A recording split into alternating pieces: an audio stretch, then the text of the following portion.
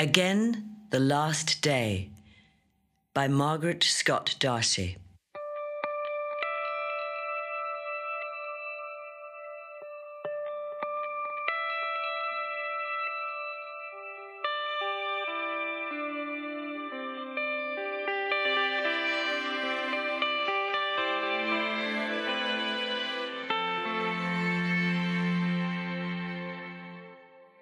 It has been a long day, and these clearance meetings are never any fun, especially not in the heat of the airless boardroom. But the other members of the audit team argue on, and not for the first time, she looks through the floor-to-ceiling glass windows in the International Financial Services Centre and wishes she could take a flying leap out into the sparkling waters of Dublin Bay.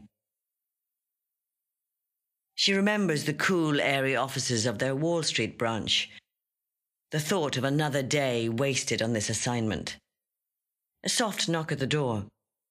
A man in blue overalls enters with a large portable fan and goes to the corner of the room and plugs it in. She decides to take advantage of the temporary lull in the discussion. Okay, guys, back to what I was saying. If I might just run through my figures one more time, she continues. I think James is right. I think if we just reverse... Her accent is a strange mixture of New York and something else. Put, put, put, put. The fan stutters to life in the corner. I hear it in the distance as I wake. The put, put, put, put sound. The American Marines are on the move again. Put, put, put, put. She can feel a bead of sweat on her hairline. She cannot believe this is happening again. All eyes are on her as she tries to work her way through the report. She thinks about gesturing to James to turn off the fan, but she knows from old that it is too late. The damage has been done, and once the beast has been woken, there is nowhere to hide. It is early, and dawn has only just started to creep over the long grasses that mark the eastern boundary of the village. It is market day, but we were told yesterday that the market has been cancelled this week because of the recent trouble with the troops. I do not care. Now I can spend my birthday playing in the hamlet with my brother, Min, instead of minding chickens at the busy stall. The early sunlight dances through the woven roof, and I look over to where Min sleeps peacefully, his spidery black lashes flickering against his soft skin. He is only 4, but I decide I will still play with him, even though I am now 7. I look around the hut. Mama is already gone to bring the oxen to the water, and, of course, Papa is not here. There are no men like Papa in the village anymore, just us children, our mothers and grandparents. After reaching to wake Min, I crawl out of my bed and look out towards the horizon. Against the crimson sky, like a giant black insect, a helicopter hovers. A black silken head appears beside me. Min rubs his eyes. He is mesmerized by the helicopter, but then he is only 4. They are nothing new when you are 7. She takes another deep breath and continues to speak.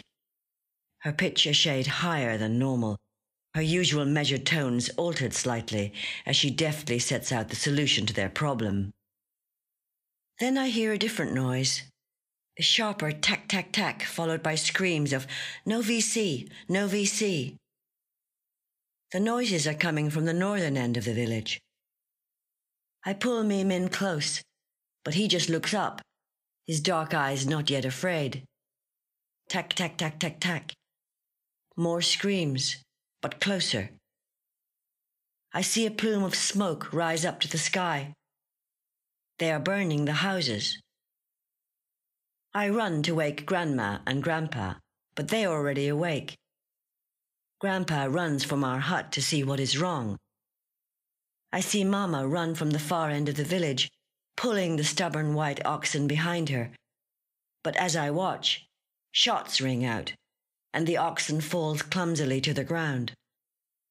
Mama screams and starts to run. There's a sharp crack, then she too falls. I go to run to her, but Grandma holds me back, her bony fingers stronger than I could have imagined. They start to round us up. Grandma, Min, and I are hustled into a group on the green in the center of the village. There is no sign of Grandpa. All around us the air is thick with smoke, as the thatched huts are set on fire by the American soldiers. Gunfire crackles the air, and I put my hands over my brother's ears and shield his eyes with my dress. She knows now that they have noticed.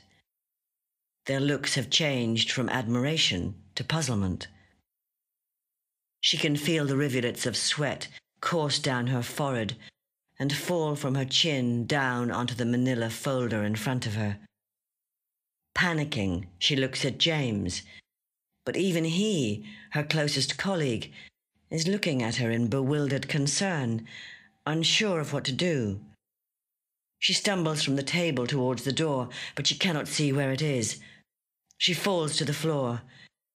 She starts to moan and rocks with grief as it plays, continuous and unstoppable in her head. The Americans are shouting at us now. Grandma says they must be looking for Viet Cong, but they will not find any. We hide none in the village. But they do not understand us any more than we understand them. We are under the guard of 2 of their soldiers while they search. But when they find nothing, they become angrier. The one in charge starts to shout at the others and then turns to us. His eyes are wild and enraged. He raises his gun. Beginning at one end of our group, he starts to shoot, and we fall like the oxen. Min screams and breaks from my arms. He tries to run back towards our hut. The soldier turns and puts 2 bullets in his back. I scream and scream, but I do not hear any sound. Grandma grabs me and puts me behind her, and when the soldier turns to finish off our group, she falls on top of me, her lifeless body pinning me down. She moans again, and mutters and protests in a tongue that she has not used for many years now. No longer a middle-aged accountant, but that little girl of many years ago. And she tears and scratches at her head, trying to get the images to go away.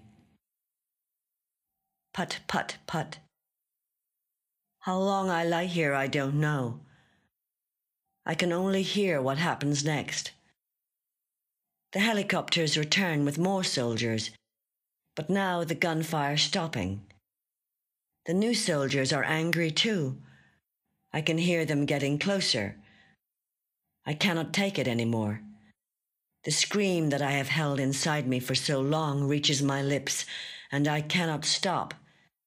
I cannot stop. I wail and scream and cry. I feel them move the body of my grandmother from over me, and I prepare for death. But the soldier that looks at me, looks down at me, then lifts me from the tangle of corpses. He carries me to the helicopter. A handful of injured villagers crouch in terror. The noise of the machine is thunderous, terrifying, not the put-put we have heard many times in the distance. Thunderous, terrifying. The force of its giant blades whips my hair into my eyes. We start to rise into the sky, and the last thing I see through the smoke and flames of the burning village of My Lai are 2 crumpled and blood-spattered white oxen.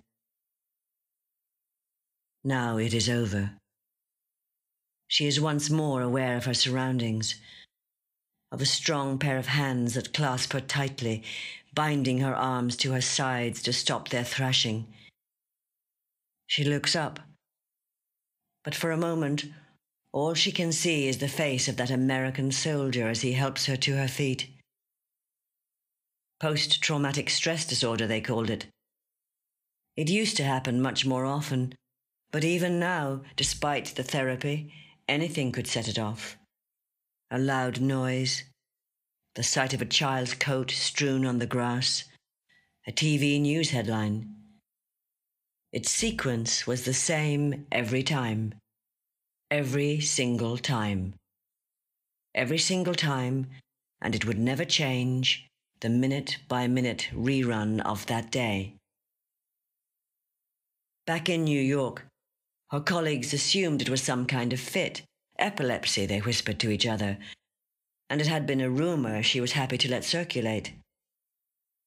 Now it had happened here in Dublin, and from the horrified looks on the faces of her colleagues, she knew it would not take long now for the rumours to start again.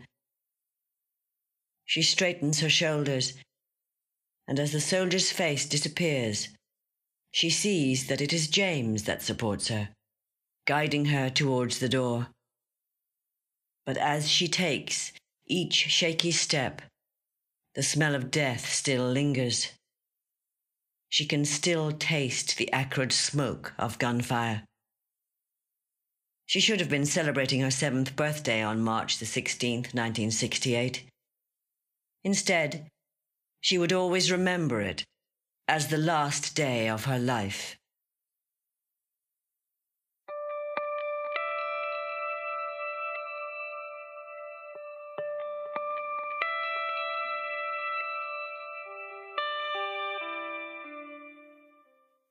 The My Lai massacre was committed by US soldiers against hundreds of unarmed Vietnamese civilians, mostly women and children, on March 16, 1968, during the Vietnam War. Photographs provoked a world outcry, and the incident became an international scandal. As one of the worst US war crimes, it prompted widespread outrage and reduced public support for the war in the United States. The platoon was led by Lieutenant William Calley, who was later court-martialed for murder.